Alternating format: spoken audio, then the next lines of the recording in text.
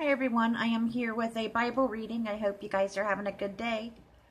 Today we'll be in the New International Version.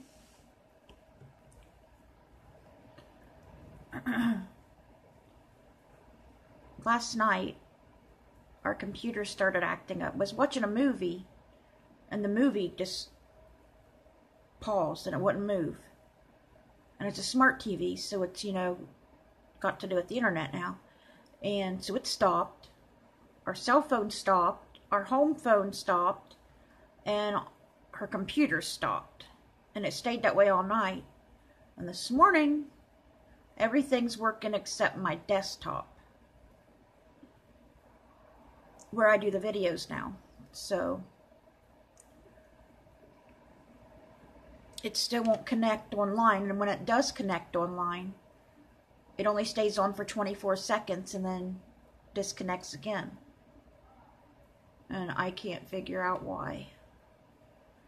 Do you guys have any ideas? I have no idea because, it was completely fine all this time until then.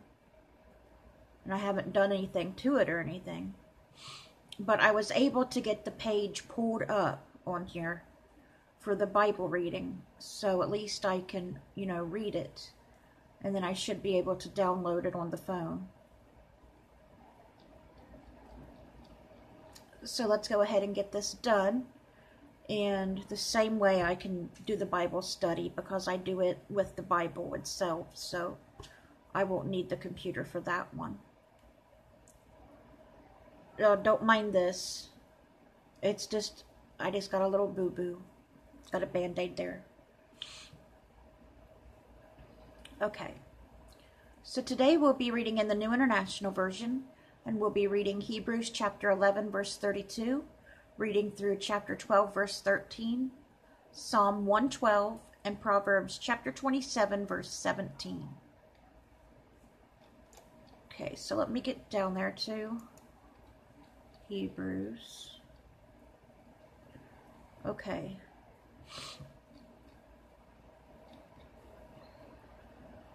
Looks like a pretty short reading today. So let's go ahead and get started with Hebrews.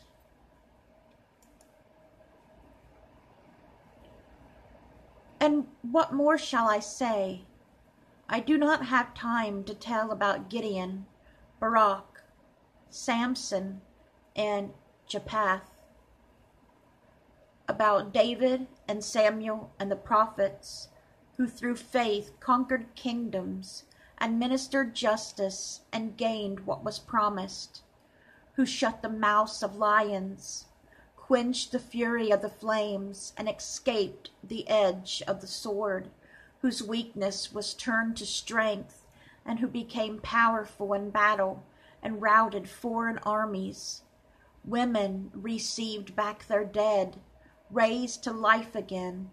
There were others who were tortured, refusing to be released so that they might gain an even better resurrection.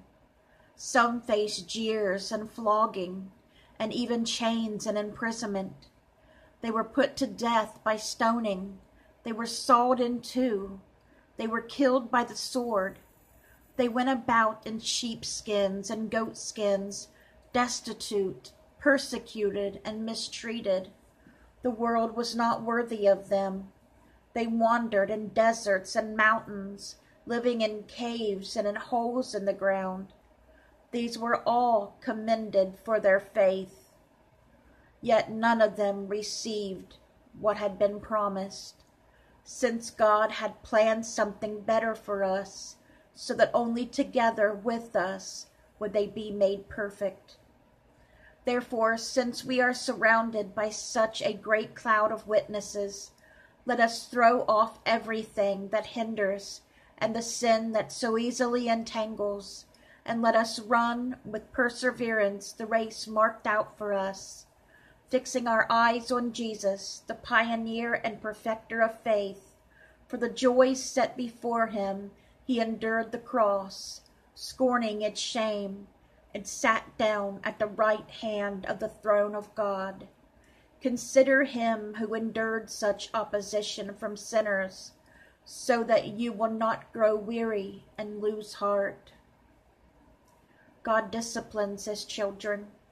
In your struggle against sin, you have not yet resisted to the point of shedding your blood. And have you completely forgotten this word of encouragement that addresses you as a father addresses his son?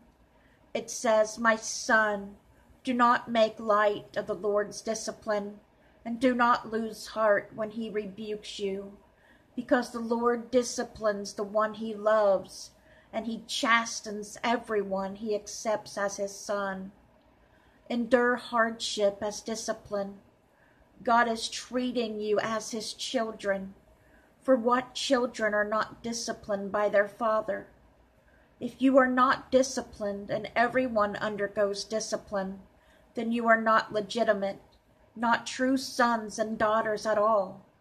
Moreover, you have all had human fathers who disciplined us when we respected them for it.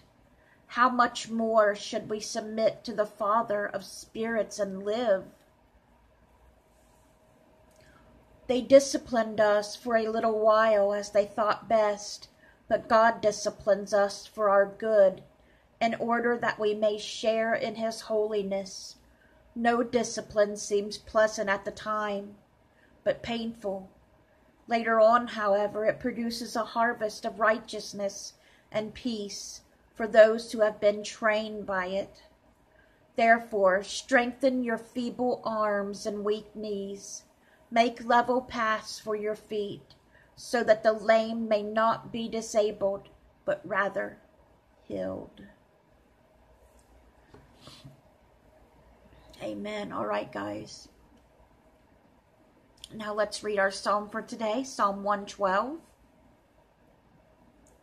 Praise the Lord.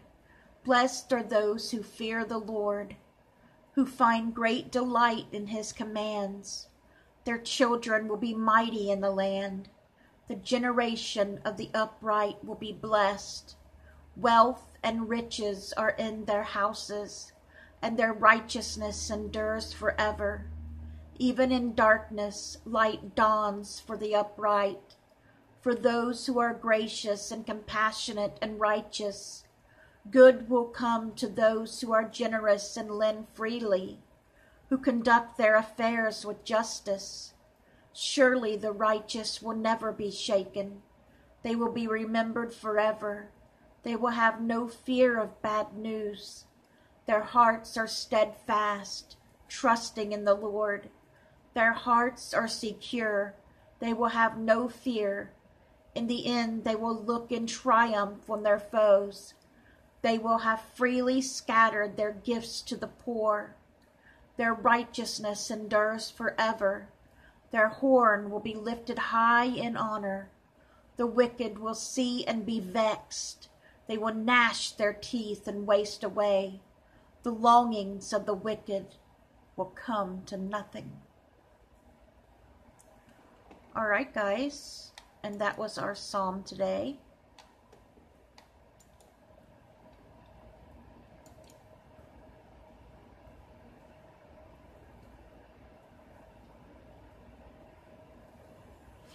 I was trying to get the internet to connect. No such luck. All right. And Proverbs chapter 27, verse 17. As iron sharpens iron, so one person sharpens another. All right, guys, I hope you guys have a great rest of your day. If you have any idea of what's going on with my computer internet here, please let me know. A little thing keeps popping up every now and then. It looks like a little cord, and it says Eject Realtek Wireless LAN 802 USB 2.0 network adapter. I have no idea what that is. So if you have any idea, let me know. So I hope you guys have a great rest of your day. Let's bring those souls to Jesus, and God willing, I'll see you guys again tomorrow. I shouldn't say that because the computer, I might not even get the page pulled up. I'll see you guys God willing, sometime soon with another Bible reading. Bye, guys. God bless.